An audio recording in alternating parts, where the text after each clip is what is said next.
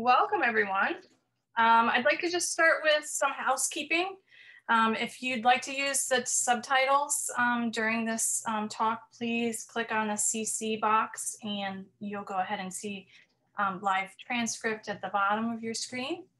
Before I go any further, I'd like to acknowledge that the Center for Art and Wood is located on the land of the Lenni Lenape Nation.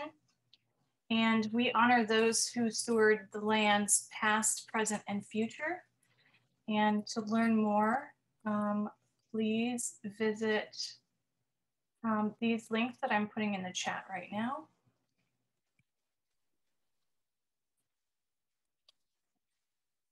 And thank you for joining us with a talk with Scott Braun on the Decency Project. The Decency Project ranges from intimate dialogue to group conversation to performative demonstrations and sometimes even collaborative performance.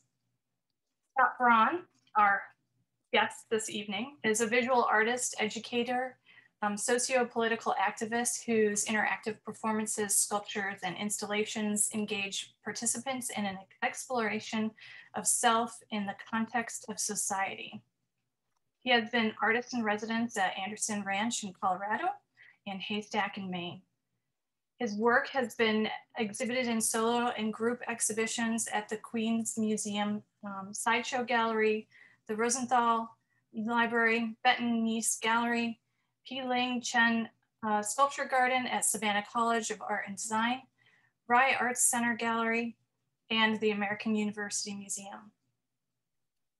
The Decency Project has taken place in Richmond, Virginia, Washington, D.C., New York City, the Center for Art and Wood, and Love Park here in Philadelphia, and most recently at the Colorado School of Mines in Golden, Colorado.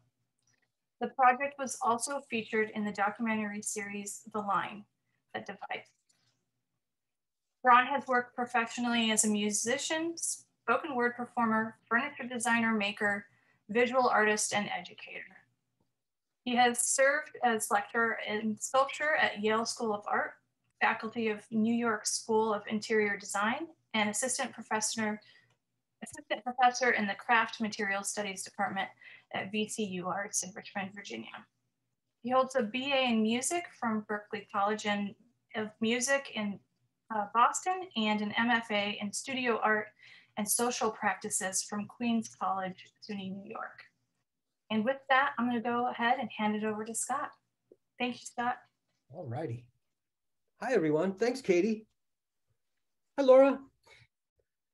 Hi, Holly. Okay, so I'm very excited.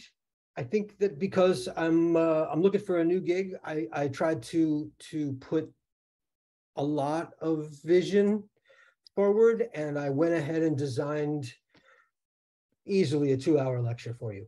So what we're going to do is we're going to skip a lot of it. So I'm going to jump in and get started and stumble our way through great big chunks and say, this isn't valid, the hell with this. So let's start.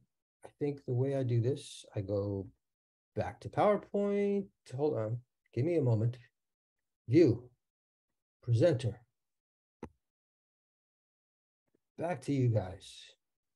Share screen. Okay.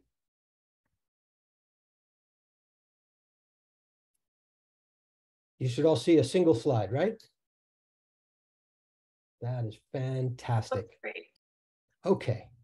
So the Decency Project is sort of why we're here. I would love to find a way to present this project true to itself, while at the same time sort of acknowledging that I am a guest of the Center for Art and Wood, which I'm happy about, and that this programming has something to do with the Norm Sartorius exhibition of tons of incredible spoons. But so the Decency Project is a project that sort of goes by this little subheading of craft and labor as a communal conduit. And in a way, it's really just a way for me to trick people into having difficult conversations with me by using spoons. We find ways to have controversial sociopolitical conversations by bonding, by working together, and we avoid the dangers of those difficult conversations by trying to maintain a focus on the abstract rather than talking specifically about gun rights or Roe v. Wade or Trump. We'll talk instead about the abstract theories behind them, and we try to engage in critical discourse.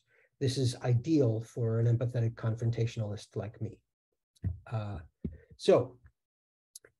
There are three things, one of which we're going to skip, that I think are particularly relevant for an artist talk at the center. I need to find a new place to put your face. There you go. Good. The first is the one we're going to skip. So I do think that there are sort of inherent contradictions in the formal versus the conceptual, or the aesthetic versus political in art. I think that those ideas create kind of a love-hate relationship, both within and from without craft, where the way that people are looking at craft, particularly from an art perspective. I would love to talk about that stuff perhaps some other time. I think that's too big to tackle while we're talking about these other things. The next thing that I do want to talk about is the idea that I call historical contextualization.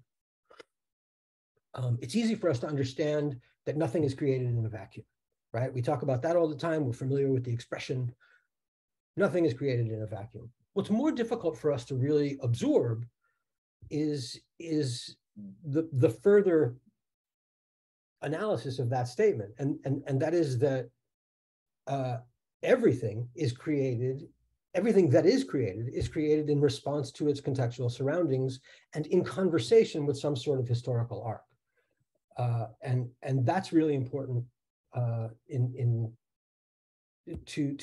the next idea, which is that the Decency Project is quickly becoming and continues to become a pedagogy of awareness and critical thinking.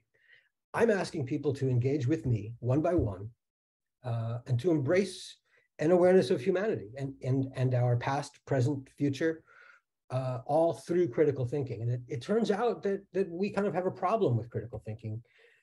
I'm going to go backwards for a second. Particularly in this country, and we're going to talk about that a little bit as well.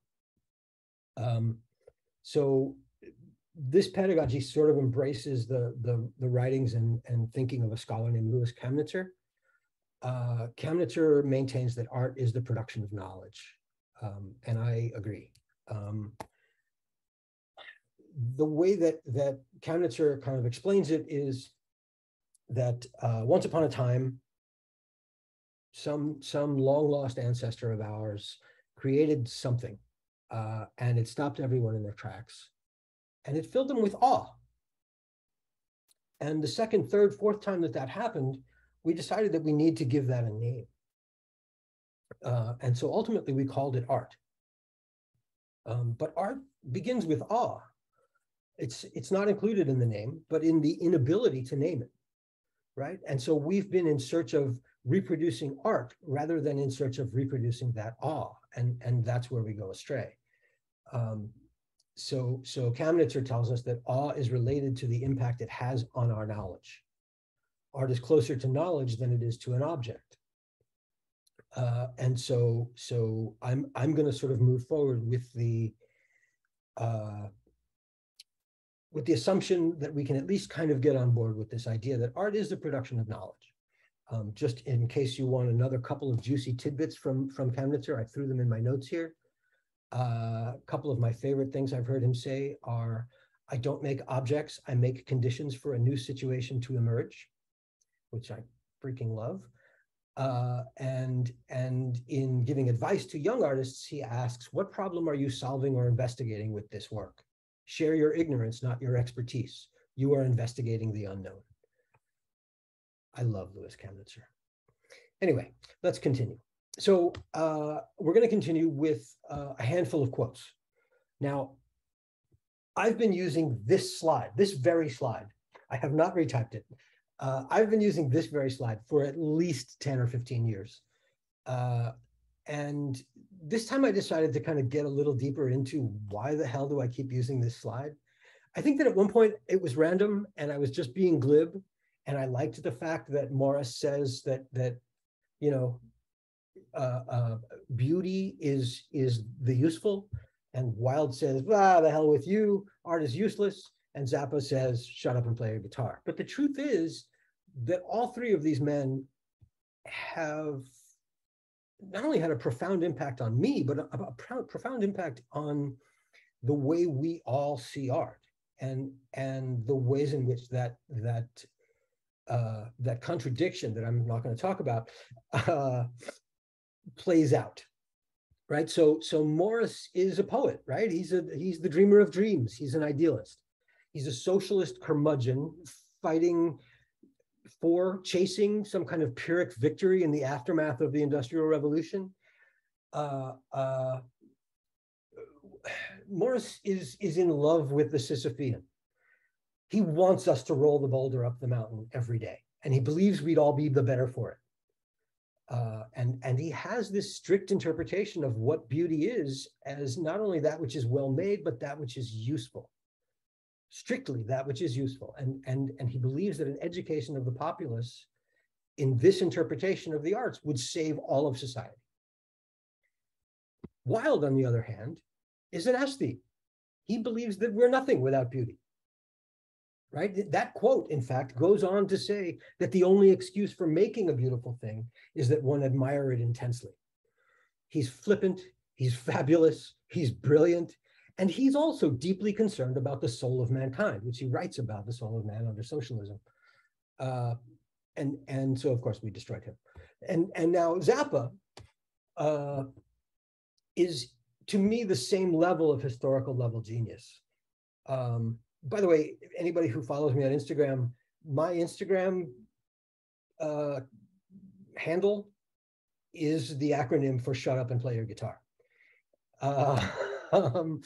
So Zappa is a guy who is completely irreverent. He's crude and profane. He's cynical. He's disgusted. But he is equally concerned with the direction and the potential salvation of humanity in what he does, both in and out of his music. He did a lot of political work, particularly in his later years. I got to see him speak with the PM during the PMRC hearings. When was that? 80s? Anyway, brilliant dude. So all three of these really wildly divergent perspectives on how one should approach and appreciate art still somehow resonate with Chemnitzer's notion that art is the production of knowledge. So we're going to take those three quotes. We're going to add to them a quote from this gentleman here. These, by the way, is the cigarette series. This is Grover Lewis, who was a music critic for Rolling Stone, the Village Voice, back in the late 50s through the 70s. Brilliant writer, really, really interesting writer and interesting guy.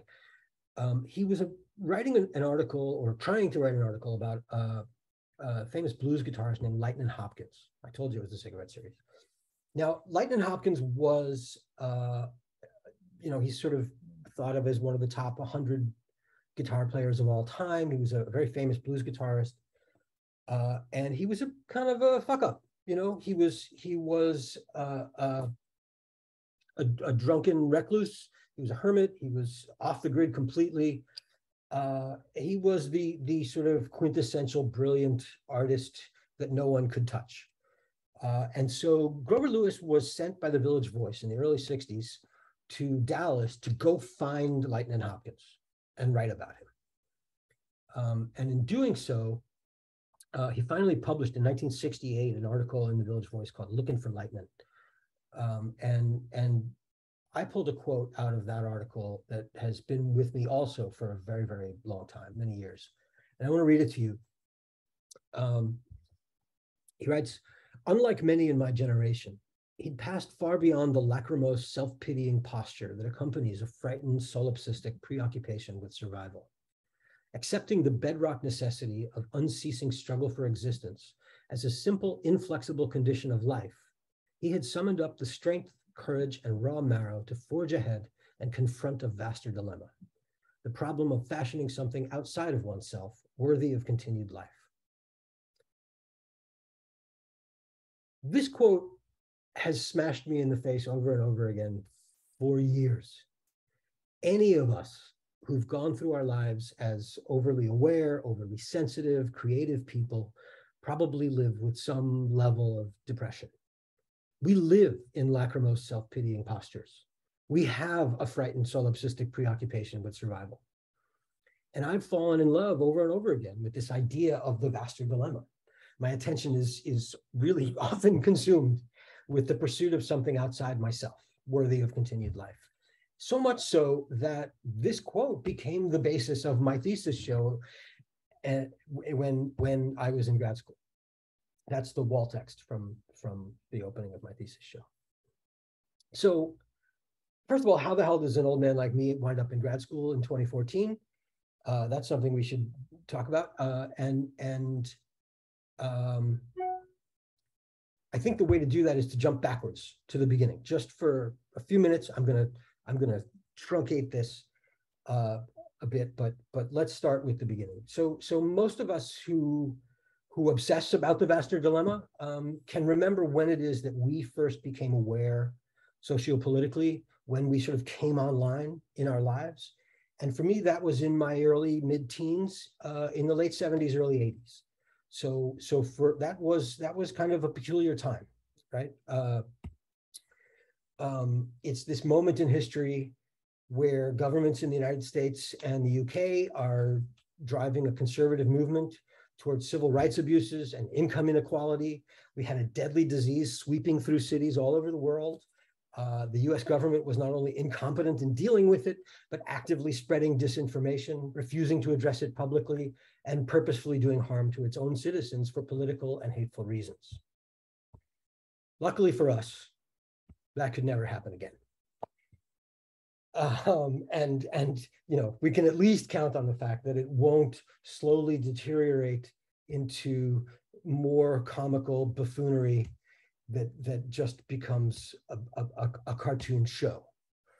And at the very least, we can kind of console ourselves with the idea that it could never sort of expand internationally to a point where it becomes more dangerous than it is comical. Okay, let's just pause for a second. I'm being flippant and cavalier. That's the Oscar Wilde in me. But I do this as a way to point out the context in which we live and try to begin to touch on the conversation that my work is trying to have, right? So I'm trying to have this conversation with a series of contextual arcs. And so I bring up the Bauhaus because I think they're a great example of the historical contextualization I'm talking about. Without understanding that the Nazi party chased Mies van der Rohe and his Jewish communist degenerates out of Germany, we don't understand why they moved to the United States. Without knowing that Chicago had burned to the ground in the previous generation and is quickly becoming an architectural capital of the world, we don't understand why they chose Chicago, right? And of course, this context also has a massive influence on the aesthetic direction of modernist design. So let's do a quick rundown of who the hell I am and how the hell I got here, and take it forward to the Decency Project. Leading into and during those Reagan-Thatcher years, I was a young musician in New York City. This picture was taken in 1983. By the end of 1984, 8,000 American men had died. It's the end of 1985 before Ronald Reagan says the word AIDS out loud in public. It's not addressed in Congress until this picture is taken in February of 1986, by which point there are 16,000 American men dead. As a bisexual artist in New York City, it's a pretty short trip to becoming an activist punk. and an angry, cynical, and completely irreverent musician and spoken word performer. This is from the mid-90s. So my intention here was to take you, as we go forward, through sort of, at age 30, in 1995, I went to apprentice to John Fisher, a furniture maker in Brooklyn, who is a master craftsman. And my intent was to sort of take you through that whole arc of my career. And I think we're just going to blast through it. And suffice it to say that I learned a lot with John. And then I kind of got disgusted at the Oscar Wildeness of the work he was doing. And I went back to my William Morris roots and started making cabinetry for people, and then wound up starting my own shop, and then built a whole pile of furniture for a whole pile of different people who eventually let me start designing and bringing my own voice to the table. And then I went back to my Morris roots again, and I started designing a line and trying to be simple and pure and idealist. And that continued to grow more and more advanced until it began to kind of put me on the map. And I don't know why these next 3 slides are here. And then I continued to sort of make my own designs, and then suddenly I'm sort of developing a name for myself. And until I'm getting sort of superstar prices for work that takes forever to make. By the way, if you didn't see Kate Hawes's lecture recently, Kate built most of this piece. I just came in and did the glory work. I designed the piece and I did all the carving. But Kate mostly built this 15 feet away from me while I was building this. And these pieces really sort of put me in the public eye in a much larger way. Anyway, we'll keep zooming. So I continued to make things. I started making things for other companies, but ultimately I was finding the work kind of unfulfilling. And so I started to venture into sculpture and trying to find a way to go backwards and pull those activist roots in, trying to figure out how the hell do I marry my hands and my head. And so this kind of work eventually led to me teaching at Yale for a few years, where I really began to kind of embrace this idea that I could just be conceptual entirely. I'm going to, again, sort of keep blasting through here and not give you too much information about any specific thing. I started to get more and more conceptual, and finally, eventually began to find my way towards the protest art that I was, I think, seeking. And then went and did a residency at Anderson Ranch. And in order to get comfortable, I immediately did something formal and purely aesthetic. But then immediately began to research objects of torture that were used historically against blasphemers and homosexuals. This is something called the Judas chair. I made my own version of the Judas chair. I was also, this is 2012, and so there was a lot of legislation being pursued in limiting women's reproductive rights. We thought we got over that, huh? So this is my take on how, according to the Quran and the Talmud, how a woman is stoned to death for the crime of adultery. And that led me to grad school. And in grad school, again, I settled in, I made some formal sculpture, I investigated the early Bauhaus, I fell in love with Kandinsky and the abstraction of the early Bauhaus, and I let that guide me again back towards those sort of protest roots, and again, kind of getting into conceptual objects, again, sort of with protest in mind. And slowly, as I was offered something at the Queens Museum, I started to get more engaged with interactive work. And so I'm not going to explain this right now. We're just going to keep going. But a lot of this work becomes interactive and sort of highly conceptual. But again, it leads me to these interactive and in fact performative works that ultimately become conversational. And now I'm really socially engaged. And so by the time I leave grad school, by the way, I've been teaching, my day job through grad school is teaching straight up furniture design at the New York School of Interior Design. So I've got a foot in design and I've got a foot in the fine arts.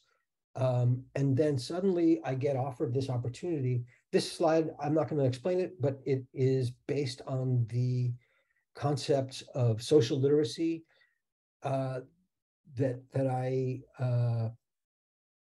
swam around in with the contemporary philosopher Tracy Ann Esoglu. Tracy and I spent lots of coffee and cigarettes together, finding our way to how does one go from a socially illiterate culture to an empathic civilization. I recommend Tracy's writings without reservation.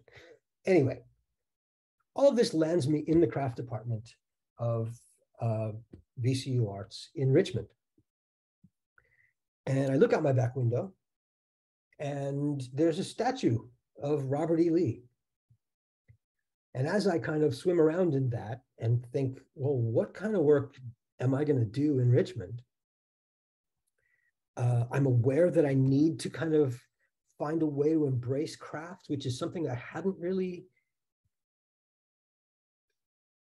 felt part of, at least communal in terms of the craft community. I'm going to have to find a way to embrace that, and I'd like to address this thing I'm looking at out my back window. And my immediate idea was I wanted to rent a storefront and just hang a banner that said, "I'm a New York Jew, help me understand." But I wanted to live. And so I started thinking about ways that I could get people to come and sit with me. Richmond is this little sort of oasis that, you know, if you go 2 minutes outside of Richmond, you're really in conservative territory. And so I saw a lot more of that than you would see in New York City. And I wanted to interact with these people. And so I started thinking about trying to make appointments with people and make objects together. And I wasn't really clear exactly yet on what kind of objects I wanted to make. I knew that they'd have to be simple. And then COVID hit and everything shut down. And so I quickly cobbled together a little shave horse that I could use in my apartment during lockdown, and I brought it up to DC with me where I live and put it on the balcony and settled ultimately on all I can get is scraps of wood. And so I'm going to learn to make spoons. And it was a little random, to be honest with you, but I am an academic and I fancy myself a little bit of a scholar. And so my friends are academics and people who fancy themselves a little bit of scholars. And so it led to a lot of conversations about why spoons. And so as I kind of sat on my balcony and did my little balcony workshop, that spoon, by the way, there's a laser pointer, right? Isn't there a? We can see your arrow. Oh, you can? This spoon right here? I didn't make this one. This was made by my spoon guru, Joe John Paul. We're going to talk about him in a minute. That was a gift from Joe. Actually, several of these are made by Joe. Where's my spoons? Doesn't matter. It's an old slide. Okay, so let's go backwards to this slide while I talk about this. So one of the things that I happened on is there is an ancient thing called the allegory of the spoon. And it goes all the way back to like ancient Judaism and Confucianism, in which case it's the allegory of the chopsticks. But essentially, it's this really wonderful tale in which a prophet is given an audience with God, and he appears before God and asks God allows him to ask a single question, and they ask, I'm going to go with that. They ask, what is the difference between heaven and hell? And God says, excellent question, come with me. And so they walk down this long hallway where there are two doors, and God opens the first door, and looking in that first door, the prophet sees a room, a mass of people, filled with people, and they're miserable and angry and starving, and there's just misery and flies, and as he looks closer, he realizes that at the center of the room there's this pedestal, and on the pedestal is this giant bowl of delicious smelling stew. And as he continues to look closer, he sees that every person has lashed to their arm this very long, picture like 3 to 6 foot long spoon. And with that spoon, they can reach the bowl, but they can't feed themselves. And so they're all dying and starving and miserable. And God says, "This is hell," closes the door. And he takes the prophet down to the next door, and he opens the door, and lo and behold, to use the proper language,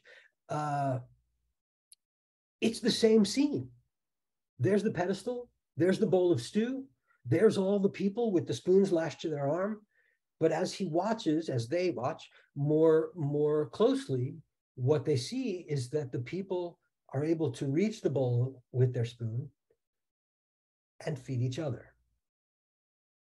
And God says, "And this is heaven," and closes the door. And that's the allegory. And I thought that was, for a pinko commie atheist like me, that was a really wonderful kind of, hey, that's what religion is for.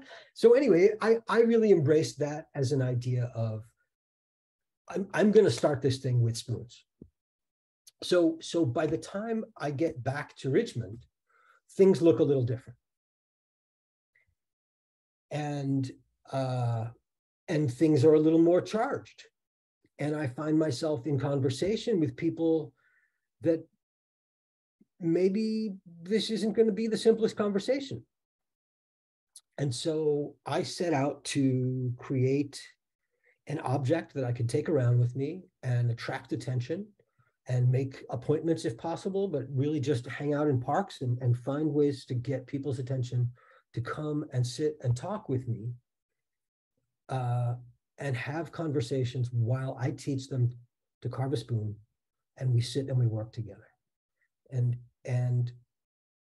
another little tale that I'll throw in there, just that stuck out to me about how we bond through work, through labor, was I remembered I had a relative who had been taken to landlord-tenant court. They were being evicted. And at the time, I used to bounce back and forth between my shop and the New York School of Interior Design. And I had to run to court this day to go and help her. And so I was wearing like jeans and work boots and a dress shirt and tie and a blazer. Real geography teacher look. And so I get there, and the landlord is sitting. It's a very contentious situation, and he's sitting there with like an oxygen mask, and he's trying to make things look like, oh, he's a decrepit old man. And the lawyers are there. And finally, I walk over to the landlord and I tell the lawyers, look, go down the hall. And I kind of crouch down in front of this guy, and I introduce myself, and we start having a conversation, and it's really antagonistic. And after a couple of minutes, he looks down and he says to me, "Are those steel toes? What do you do?" And I said, "I'm a furniture maker." And 10 minutes later, we were all done and walking out, and we never went inside the court, and the lawyers didn't have to get involved, and we had settled the whole problem. And I remembered that too, as I thought about the way that we can find ways to bond through labor, right? We work with people all the time that we don't agree with, but we get our jobs done. So how can we use that, right? How can we take that conversation that we all had for that 3, 4, 5, now going on 6, 7 years, where we have a perfectly pleasant conversation with a stranger until someone says something that makes us all go, "Oh, you're one of those." Let's have that in reverse, right? Let me find these people and get them to sit down and have a conversation with me. And so as I created these objects, I thought about historical contextualization. I thought about artist production of knowledge, and I started thinking about messages that I could very quietly put in there that I don't have to talk about unless I'm sitting here with a group of people like you, right? I can tell you that this design, if you're not aware of it, comes from El Lissitzky's Beat the Whites with the Red Wedge. This is a constructivist, Bolshevist propaganda poster that is the start of the labor movement in 1919 Russia. And I'm going to do a quick little aside here, because in doing research for this, I happened to discover that El Lissitzky, it's widely considered, took this idea from Vladislav Straminsky. I know I butchered that name and I apologize. This poster, Create the Week of the Red Gift, every week. I'm sorry, Create the Week of the Red Gift Everywhere, from May of 1919. This piece comes from much later that year. And so I also used this in a piece that I did for Craft Desert's Small Acts of Subversion show.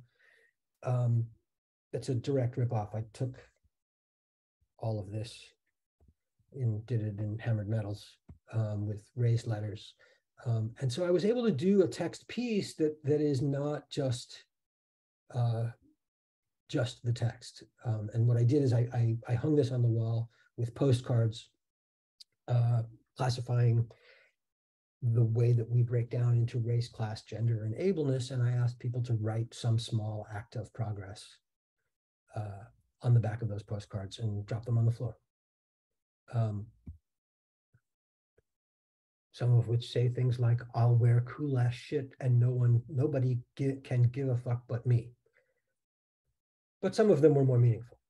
So anyway, back to the Decency Project. So the first place that I did it in any official capacity outside of Richmond, I was invited to come up to Queens, New York, and do it in a park in Flushing, which is the most diverse community in the world. There are more languages spoken in Flushing, or Jackson Heights anyway, than anywhere else in the world. And we had translators, and I had some incredible conversations with incredible people. This Eastern European couple had some really insightful ideas about how the kitchen is the center of our home, and the spoon is the center of the kitchen, and how our mom disciplines us by spanking us with the wooden spoon. It was really fun. I got to meet a Chinese carver who ran home and went and got some of his carvings to talk with me. And then we went on another trip. I went back to New York to up to, I'm blanking on the name of the park up in Inwood. This is Joe John Paul sitting with me. Joe is my spoon guru. Every time I have a question of how the hell do I do this, which continues to this day, I am really not a master. I look to Joe. So Joe happened to be there, and we sat and carved some spoons together. This was kind of an artist visit. These are scholars, Olga Kopenkina and my mentor, Greg Chalette from grad school, two brilliant scholars, having apparently a very serious conversation.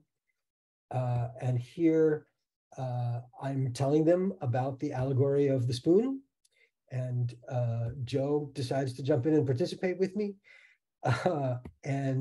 We were joined by Regine Lays and Priscilla Stadler and Dario Moore. Some really incredible artists came and sat and carved and talked about decency. And that's how we start every time. I try to, like I did in the work before, is we come back to how do we define decency and how do we define shame?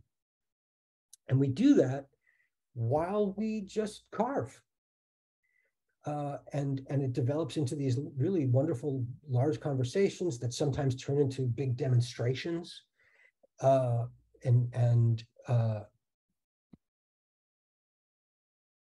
Demonstrations. And sometimes even this day, once it started to rain, we kind of huddled into the tree and it turned into a collaborative performance, which was really great fun. This project has traveled around, and later I went to Philly, and the center was nice enough to host me first for 2 days. One day I was outside the center, having fantastic conversations with a pretty interesting variety of people. Well, I had a great conversation with this kid, but I'm going to skip it. And then the next day we went to Love Park, and there was a women's march going on that day, and we started the day with this incredible conversation with this woman. Katie, do you remember her name? I'm forgetting her name now. I don't actually. I meant to put it in my notes. I have it. I write notes about every conversation. I have it. But it just wow, what a way to start the day. She sat down and unloaded on us all of the bullying she had encountered on the bus that day, and it just turned into this really wonderful, warm conversation. She carved a spoon and went on her way. And then this lovely couple came and joined me, who I had met the day before. And then we were joined by this Aussie and his wife, who kind of didn't really want to get involved. I give them a year anyway. But we had a great day, and I get to meet all of these interesting and interested people and have conversations that are generally really difficult.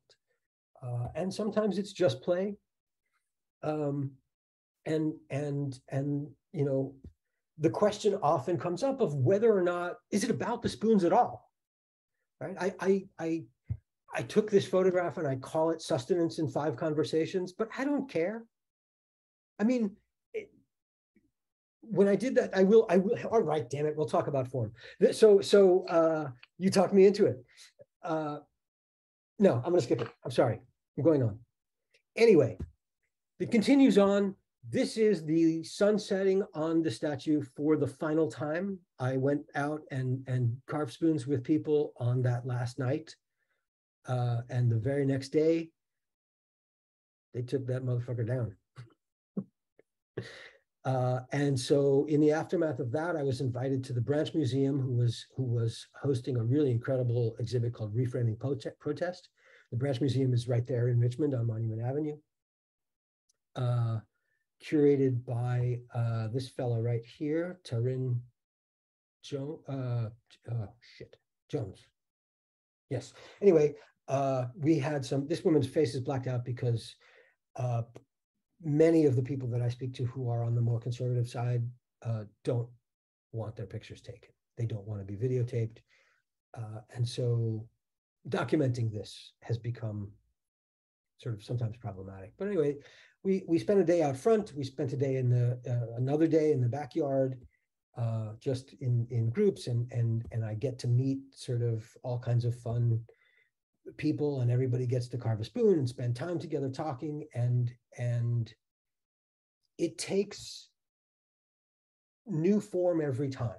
There become these themes with every new iteration of the performance. And the one that has taken it the furthest is earlier this spring, I was invited to the Colorado School of Mines. And I was invited by that man waving over there, who is named Dr. Yitz Finch. He's an engineer. And Yitz and I shared a shop together back in the late 30s. And Yitz asked me to come and do my thing and hang out for a few days. That's referred to as the Yitz Finch years, by the way, in your okay, yes, okay, yes. So again, I got to have some incredible conversations. This was right immediately after the leak of the upcoming Roe v. Wade decision. This kid right here grew up on a ranch and wanted to talk about gun rights because he needs to be able to shoot animals that put him in danger, and his livelihood, and so on and so on. It was a series of great conversations. But what really made it incredibly special was this group of people. So here we have, this is Yitz, the engineer. This is a master's student, a grad student in quantum theory named Hunter Solomon. This, I'll go over to the one side for a second. This is Axel Moll, who is a PhD quantum theorist. and his incredibly energetic wife, Katerina Lin, who is an environmental economist. These were some wicked smart people. And we spent 3 days together, nonstop, carving spoons, eating ice cream with the spoons, being silly, and just having nonstop conversations about the ways in which the pedagogy of fine art and science are the same, and the ways in which we need to be able to find ways to use that similarity to bridge that gap. Axel's mentor is a man named Lincoln Carr. I'm not going to get too deeply into it, but Lincoln Carr is a quantum theorist and a physicist who lectures frequently on what's wrong with STEM theory, what's wrong with a STEM curriculum, and the need to incorporate humanities back into what we do. And I just watched an incredible lecture that he gave at the Aspen Physics Center. Is that right? Yeah, it's the Aspen Science Center. I feel like Aspen Center for Physics, maybe. I don't know. I know that they do have like a big conference or something up there, either every year or every other year. And it's this big conference. What is there? What's the name of the place? Oh, Aspen. I mean, it's in Oh, the Aspen. school. It's an Aspen Center for Physics. Is that it? I believe it's up in the ski town. Yeah. Okay. So anyway, these conversations got really deep and really far-reaching because these people really just put their lives on hold and spent 3 days with me, and it was amazing. And you know, at the end, we you know, kind of, I gifted everyone a spoon, and yes, I'm still working on yours. I apologize. Not everybody stayed awake through all these conversations, but ultimately, all of it was lubricated by the spoon, right? And I'm going to close this window, but I want to sort of close the presentation part of this by telling you a little something of what went on, particularly with Katerina and I, and the whole group. For in one afternoon, we spent a while talking. Katerina had seen one of Malevich's painted squares, juxtaposed against what I can only assume was some European 19th century version of the Hudson River painters, a big landscape. And Katerina was sort of aghast at this juxtaposition, didn't know Malevich, didn't understand Malevich. And so we had a long conversation about the way that we approach art and the way that we talk. First, we do a formal analysis, and we talk only about what is observable fact, and then we go from there into a interpretive analysis, and we begin to kind of pull out bits of interpretable ideas, and ultimately that results in critique, in the critical theory that we don't teach in the United States, because the guy who really kind of solidified it all, after first being invented in the 1100s in Persia and later being embraced by the Greeks, but really the one who brought critical theory as we know it today, was a dude from the middle of the 19th century that we don't like because of something else he wrote called the Communist Manifesto. And so we don't learn about Marx because he's a commie, but he's also a brilliant philosopher. And in other parts of the world, they teach his philosophy because he happened. So as we kind of wove our way through all that, and I gave contextual history to Malevich, and Katerina suddenly sort of fell in love with the painting out of nowhere. I finally turned to Axel and said, you know, we've had this whole conversation.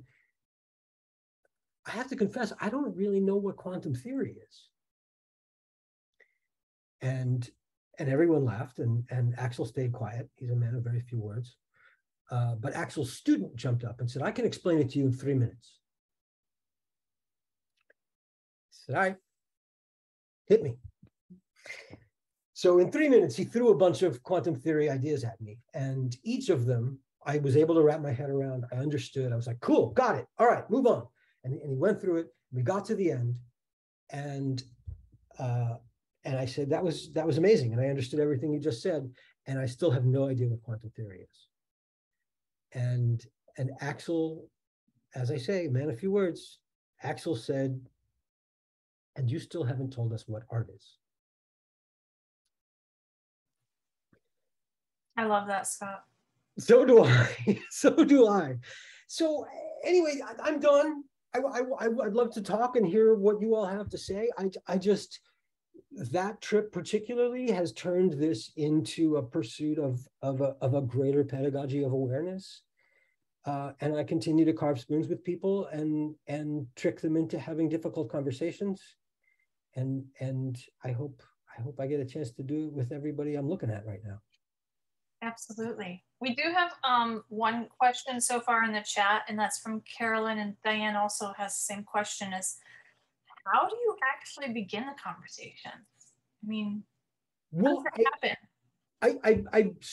I set it up, right? I begin by telling people this is what we're doing, right? So it doesn't happen out of nowhere. And I say, well, we're gonna talk about some difficult things. I want to know what you think it means to be human. And I want to start, I always start by saying, let's just start with easy. How do you define decency? What does that mean? And invariably I get really different, particularly if there are several people there, we get different takes on what that means. Sometimes it comes from within. Sometimes it comes. It is an outward thing, the way that you treat other people. Just recently, I think it was at the branch. Somebody began to talk about. Began to talk about it in a way that I had never heard yet. Was to them it was about making themselves approachable and accessible to anyone else. And that was a new, really kind of interesting way, and that went off for hours. And then from there, we say, all right, well, what is the opposite of decency? And I try not to let that get too far into ugliness, and instead try to kind of steer it towards shame. Why do we experience shame? For what should we experience shame? And what do we experience shame for instead? And by then we're usually off to the races. There's something else that wants to be talked about. There's something that's recent in the news. And I always just try to find a way to bring it to the abstract, right?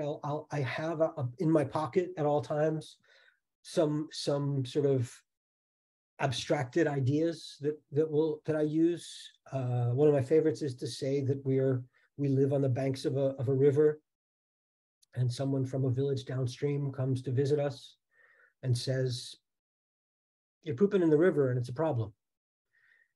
So now I ask my visitor, what should we do? That kid that I wanted to talk about, he was an engineer, and immediately began talking about septic systems and how to create, it was really fun. But yeah, it always begins there. And with this, because this project is evolving and you're growing it into a bigger project, do you plan on touring the entire United States and maybe hitting every state? The world. The world. Yeah, think big, right? Go big.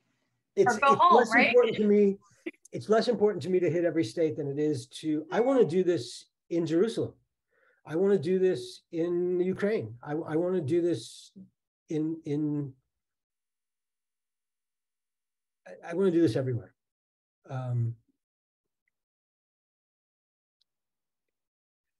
I was part of a group of people. I was invited to be part of this symposium of people, artists from all over the world, mostly leftist artists. in the immediate aftermath of Russia's invasion of Ukraine. And it was ugly. For the first session was really, really difficult. And the artists in Ukraine were angry and passionate towards the Russian artists, having just overthrown a right-wing government of their own. They wanted to know what the Russians were doing about this problem. And they asked a question that rings in my ears and haunts me in my sleep. What does it mean you stand with Ukraine? I am dying. I am being shot at. What are you doing?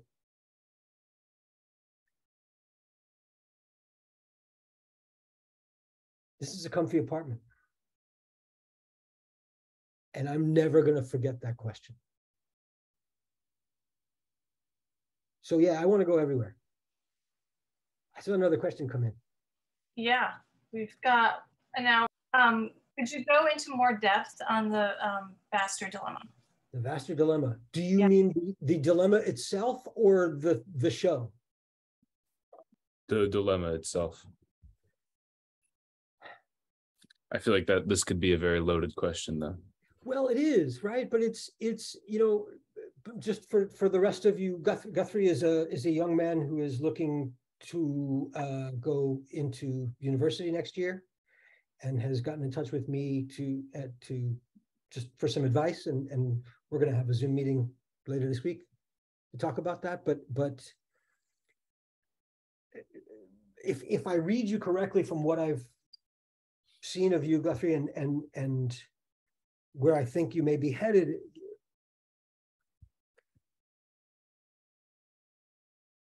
being alive is hard. Walking the earth is work. Dealing with other people is work. And accepting that it all is as it is work. And in that quote, what stood out to Grover Lewis about Lightnin' Hopkins was that he's gone beyond this sort of this sad self-pitying existence that we all have, and has just taken struggle as an inflexible condition of life. You're going to struggle. Now, what are you going to do with that? What does it mean to stand with Ukraine? It's the same question. It's the same question. How do I fashion something outside of myself that is worthy of continued life? I love carving spoons, but that is a much, much more interesting thing to think about for me. And so I use this as lubricant. Here we go. Let's go. Let's have that conversation. What is worthy of continued life? Does that answer your question? It does. Yeah. I'm trying to write it down so I don't forget that. Good luck. Start reading philosophy. Go back to the Persian. This is also recorded, so you can always watch it again. Oh yeah, that's right. That's okay. Right. Yeah, I've gotten a little bit into philosophy stuff, but not to the extent where I can use any of it in my day-to-day life yet. But hopefully I'll get to that point.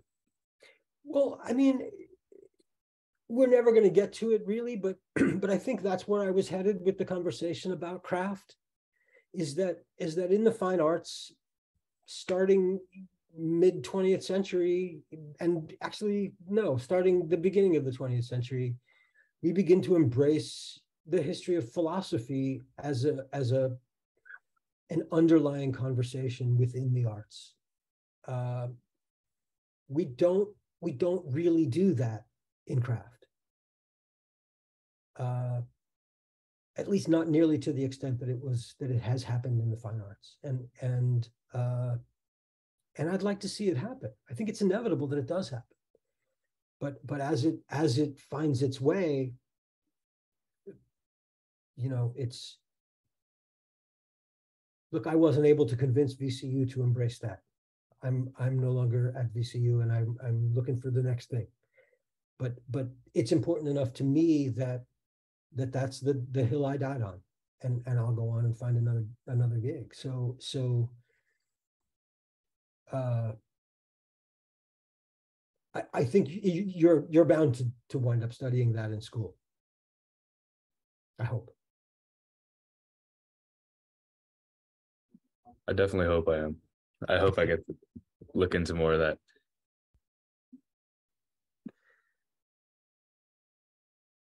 Oh, I missed waving goodbye to Kenna. Kenna Hazelwood, who just left us, is a force of nature that I used to paddle with in the East River.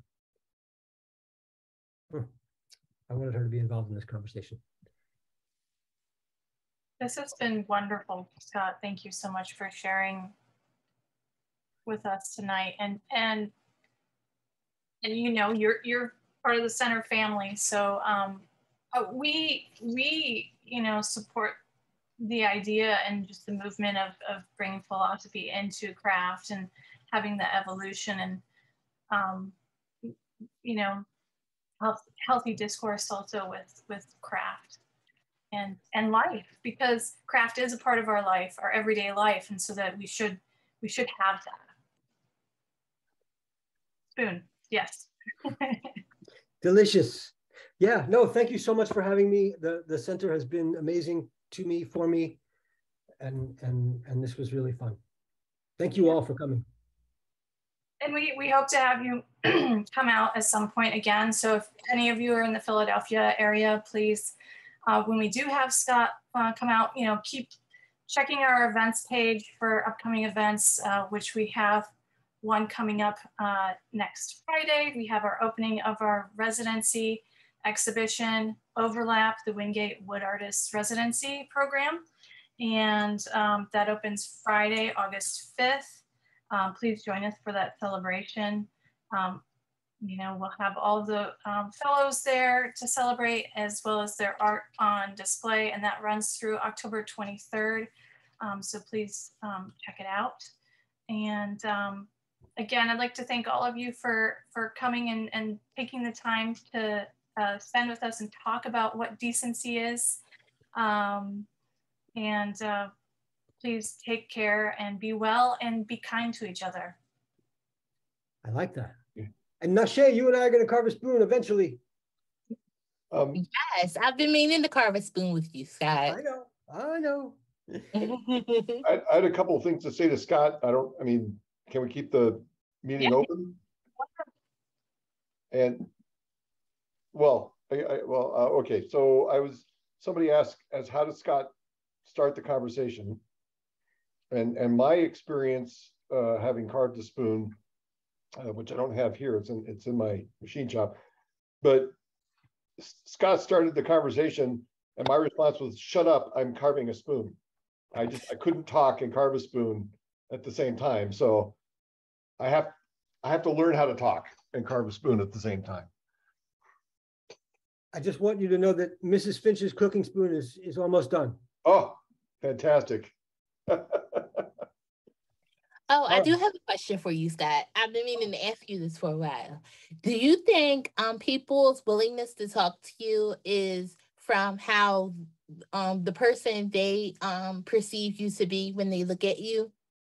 Because they look at you and they might see a particular person, whether or not that is aligned with who you are or not. And that might make them more willing to talk to you as opposed to talking to someone else.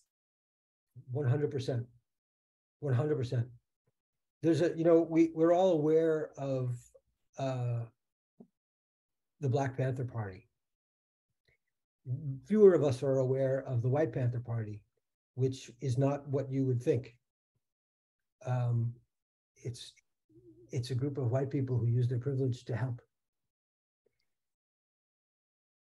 I know that people can have, that couple on the street with the AR-15s are going to talk to me, or at least they'll begin a conversation with me. It ends sometimes quickly, but they're willing to engage me in a way that is very different from the way that they're willing to engage you. Exactly. That's exactly what I'm referring to. Yeah, no, and that's huge. It's a huge part of it is what can I do with this face and this sort of dirtbag dress and steel-toed shoes that is worthwhile, and make use of the fact that I am not as I seem at first glance. I mean, nobody is what they seem at first glance, but yeah, I guess I said that wrong. The way people are perceived is nevertheless a part of day-to-day life. If you and I were walking down the street having a conversation, the way someone would perceive you is a lot different than the way someone would perceive me. And it's not something that I'm okay with. It's just something that is. And I am still trying to figure out ways to work within that. And I mean, because there's no choice. There's just, it just is. Like, I'm aware, like, say for instance, Nava and I walk down to the CVS down the street from the center. Mm-hmm. Despite, I mean, the way she's going to be perceived is entirely different from the way I'm going to be perceived, and we're both people of color. So that's just, something I think about in terms of your project, especially because I feel like if I were to try a similar project, I don't think people would talk to me because they look at me and perceive something. I'm not responsible for what other people perceive when they look at me. I'm just responsible for being the person that I am. But nevertheless, there's still going to be a certain perception, whether I'm aware of it or not, that is going to happen. When I take up the space that I take up in this world, and that's the same for everybody else. But so Nashe, if we think about this as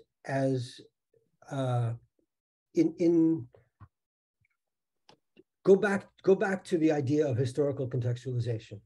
Mm-hmm. Go back to the idea that we are each of us having a conversation with the past, right? So there is some arc that leads to me sitting here today doing what I do as I am, right? And my predecessors in this particular type of art are Sam Durant and Suzanne Lacy and Meryl Euclides and white people who do similar things to what I do. I think that if you were to do what I do, there would be a slightly different arc, and that arc would include people like Adrian Piper and I don't know, Rick Lowe or not the Astor, but the Astor Gates. Like there is another lineage that is concurrent. Exactly, and there is a specific. I wrote in my own MFA thesis how there is a specific lineage that I am following that leads to me doing what I do. That includes people like Faith Ringgold and Frida Kahlo and Georgia O'Keeffe and just people like that. That, I mean, it's changed now because what I'm doing is changing. The reasons why I'm doing it is changing, but I still consider that my creative lineage.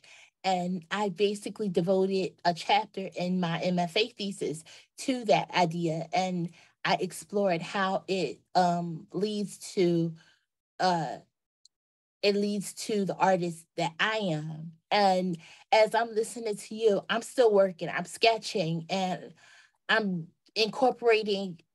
I know somehow that the ideas that I'm thinking about are going to be incorporated somewhere in something that I do. And it may not be the thing I'm doing now, but it will appear somewhere because that's just the way my mind works. And I'm okay with that. Yeah, basically. Yeah. But the trick is, if my arc and your arc can weave and intertwine, then we've done right. I'm extremely fortunate for the people whose arcs had intertwined with mine, and the organizations and the artwork, and like right now I feel like I'm incorporating craft into my way of thinking more than I ever have, not with wood but with fiber, as I'm doing more with not only being a knitter, although it's kind of hot to knit right now, but I'm getting into little by little I'm getting into embroidery and things like that. So that's something that I've, again, that's pulling people like the G's Ben quilters back into the conversation as part of my own creative lineage. So it's just I tend to realize that I'm revisiting ideas. Like I graduated from my MFA program in 2015. So it's funny how ideas come back around. Over and over. Do we have the two of you connected? On Instagram, yes. Oh, yeah. Okay. We're old friends, me and Nashe. Yeah. No, Sorry, I Kate, know. you should know we had a conversation. Right. I just wanted to make sure that you guys were connected. So, which I would hope. Yeah, Scott, let's continue this conversation. Yes, When I agree. It's a good one. It is. Oz, did you want to say something before we go? Yes, but that's okay. It's not super relevant. That's all right. Oz Bender, ladies and gentlemen, the smartest person in the room.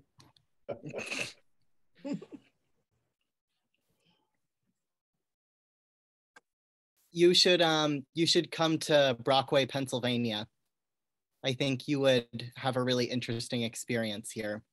We've talked about the people you've encountered out there. Yeah. Yeah. No, I do want this to continue to travel. I've been in 5 states. I am looking forward to more. I think,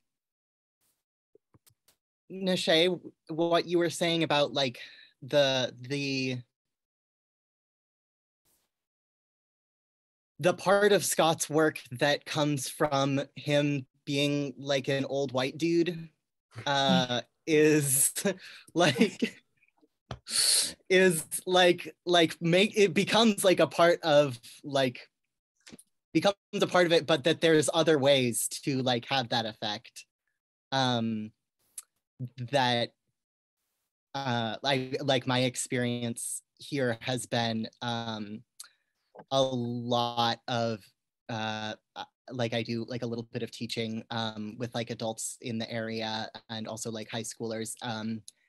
And sometimes when they start talking about political things, I get very upset and I have to leave the room.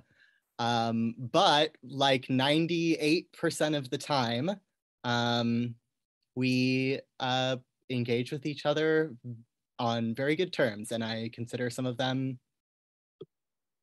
I was going to say I don't really consider any of them my friends, but I think they're all good people at heart. I consider some of them.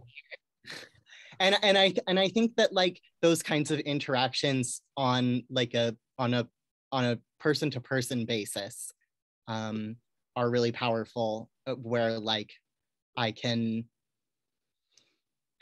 interact with these people who have never seen a trans person before outside of like the high school, and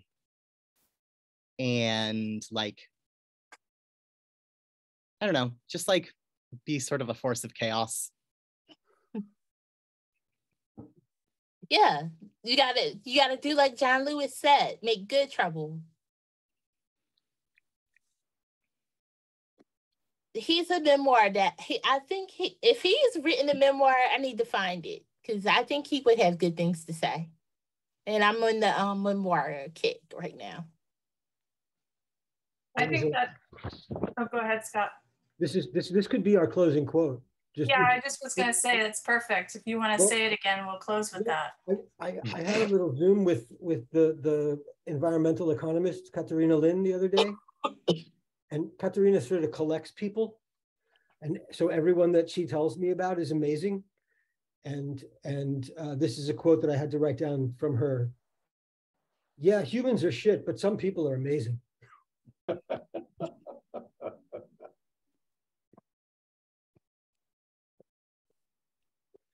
I leave you with that. Thank you, Scott. That's beautiful. Thank you. Thank you everyone for joining us tonight. Please, if you can, join us on August 5th for the opening of Overlap. And this is recorded, so if you want to watch it again, you can watch it on our Facebook page, which was live streaming, or we'll have it packaged and on our website in a few days. So, all right, thank you everyone. Have a wonderful evening. And again, be kind to each other. Thanks for Good coming, night. Maureen Connor.